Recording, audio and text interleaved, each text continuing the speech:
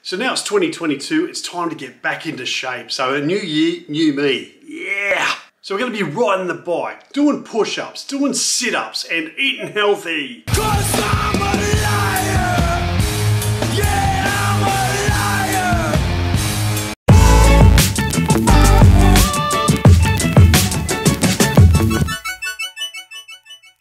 Hey everyone, how's it going? My name is Matt, welcome to Roads of Oz, and none of that is going to be happening anytime soon. Pretty much, I like food too much, I hate exercise, and the only real health advice I can give you if you want to lose weight, eat less, move more. That's all I've got. And no one wants to see me doing an exercise program. We'll leave that to the fit ones out there with the good bods, not the dad bod. Anyway, so what have I got in store for you for 2022? Well, hopefully a little more of the same, but without the lockdown. There'll be definitely more Ducati Super Sport content. I'll give you a breakdown of what it actually costs to get it back on the road.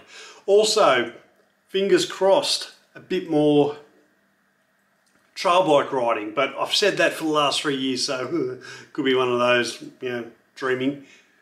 So this year, I'll be showing you the only thing dumber than doing up one of these bevel motors. For those that have been with me from the very beginning, for the last 4 years, I've been promising you I'll be getting my Ducati bevel back on the road. Well, rest assured, I will be getting the Ducati bevel motor rebuilt and put back in the bike before the year's out. I've made some arrangements. I've got another mechanic on board and it's booked in, fingers crossed, for hopefully by the end of March we'll have it all stripped down. And not sure how long the process will take, but hopefully by summer 22-23 I'll be riding a nice bevel around for the following summer.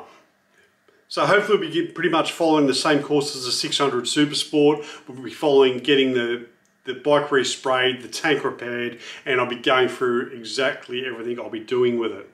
So there's going to be product reviews, tools, accessories, and motorcycle wear. There'll be a lot of that because I'm really enjoying testing out some of this equipment.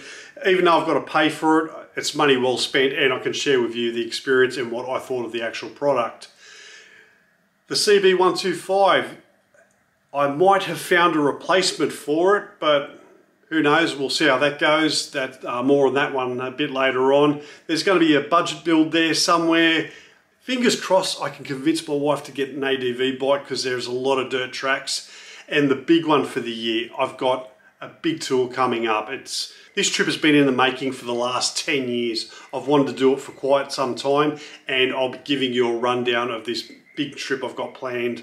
I'm going to share with you the whole thing, setting up the bike, planning, all those types of things, and also the roads, trying to find some of the best roads to travel on. I should be traveling through 3 states, providing these 2 dickheads don't ruin it. Fingers crossed. Anyway, if not, I'll have an alternate, but that's my big plan for the year. Big trip, get the bevel back on the road, and just keep having fun doing what I do.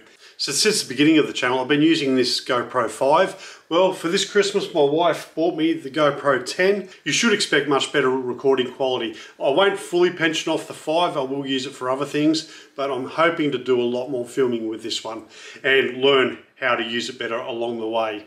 Anyway, that's pretty much it from me. Thank you very much for watching. Hope you stick around for another year.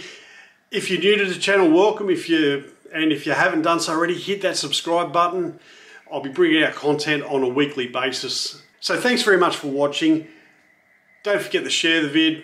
Don't forget to hit the like. And more importantly, if you haven't subscribed, please do so. It's a massive help to the channel. Anyway, thanks for watching, and I'll see you on the next vid.